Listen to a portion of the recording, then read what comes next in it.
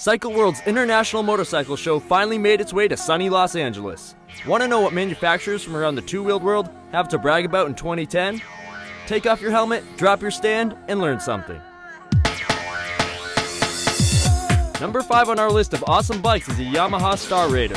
If you're thinking this one looks like a chopper that you could actually see yourself riding, you're right. Yamaha infused this bike with all the precision of the company's electric keyboards, but threw in a tasty dash of hardcore soul for spice. This particular rocket has been worked over by famed creator Nick Anglada just for Ken Griffey Jr., Willie Mays, and Hank Aaron as a special charity piece. Best thing about this bike, the Star Raider will run forever, which is more than we can say for the brand that started the cruiser craze, Harley Davidson.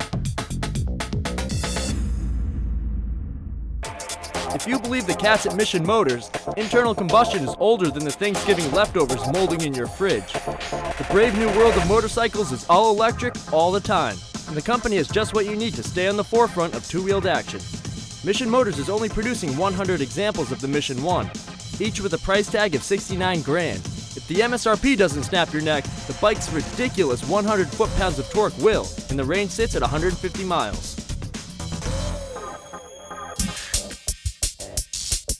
Ducati has stumbled into BMW territory with the Multistrada 1200S, a piece of enduro engineering mastery. This big Italian can take on the world's harshest terrain, even if the rider can't.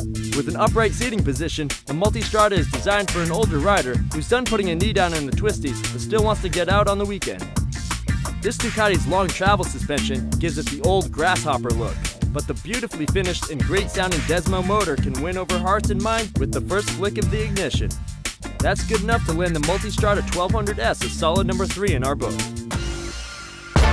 You can quit wondering what it's like to be strapped to a Messerschmitt. BMW has the answer.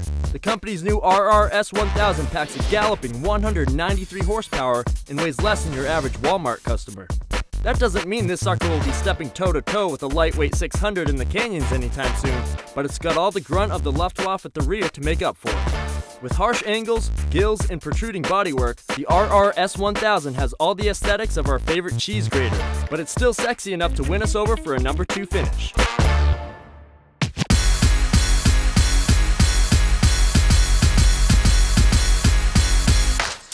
We're giving the gold to the 2010 Kawasaki Z1000. This bike is built to be the Swiss Army knife of two-wheeled euphoria. Completely reworked for the new year, the Z1000 packs a hot gearbox lined up with the big engine's crankshaft for beautiful shifts. Despite the stripped-down attire and off-road demeanor, this Kawasaki is built to take advantage of the bucket loads of torque on tap to be an excellent sport tourer. The Z1000 sits the rider bolt upright to minimize fatigue over long distances, and while that's ideal for the older set, we have no problems envisioning ourselves in the saddle of Kawasaki's new beast. The trick digital display, potent inline 4-cylinder, and Gotham styling give this bike the chops it needs to take on competition from the likes of their Aprilia Tuono. And that's it from Cycle World's LA International Motorcycle Show for 2010. We'll see you in the corners.